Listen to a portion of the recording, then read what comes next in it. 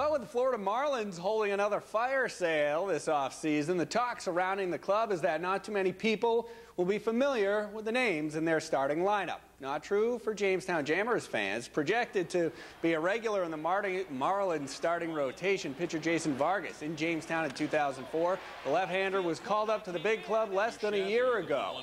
Also, outfielder Jeremy Hermida here in 2002, the former top draft pick, is set to be the opening day right fielder. Hermida made history last season, hitting a grand slam in his first major league at-bat.